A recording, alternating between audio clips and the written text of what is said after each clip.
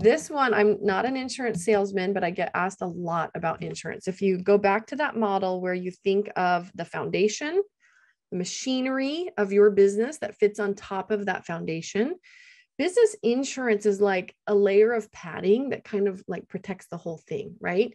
It's a little extra protection for your business and assets, especially if you have assets that go above and beyond certain of your just regular insurance policy limits, right? So if you have inheritance, if you have, bank accounts that take your risk a little bit higher because you've got assets that are unprotected there, you might look at things like an umbrella policy. How many here have an umbrella policy or heard of an umbrella policy, right? This is actually designed to cover additional assets above and beyond what may be covered by just your regular insurance policies.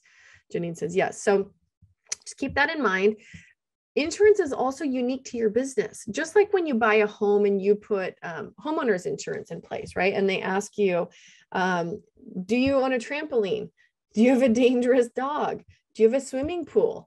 What they're doing is trying to assess the risk level related to your property before they can insure it, right? Business is the same way. What are you doing in your business? What kind of risks might you have? If you are somebody who runs live events, that's a very different risk than somebody who only runs online events, right? So there's different coverages available depending on the very specific activities in your business.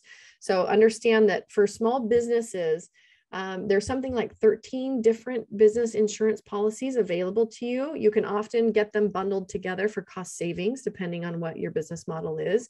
But they do protect only against specific types of risk, not all risk, right? They don't really protect people from themselves if they're a big jerk, which I know you're not. But some people think like, oh, I've got insurance in place, I'm good. No, you have to read the policy. You have to be aware of exactly what it protects and the specifics of your particular insurance product.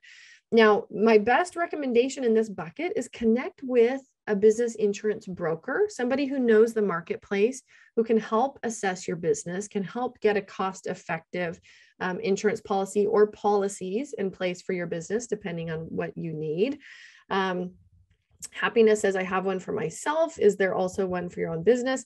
So Happiness, generally the personal insurance policies are going to be like life insurance, automobile insurance, right? But for businesses, yes, you want a specific policy. And don't make the mistake, by the way, a lot of people think like, oh, I have a home office, but I've got homeowners insurance, so I'm covered. No, unless you've specifically had a conversation with your insurance provider that you are working from home, that you have a home office, and they've done an assessment of like, do you meet clients there? What exactly is happening there? You will not have coverage for work activities done at home, right? So just make sure that you go through the analysis, you connect with somebody who can help you assess your insurance needs. It's often less expensive than people think to actually look inside this particular bucket.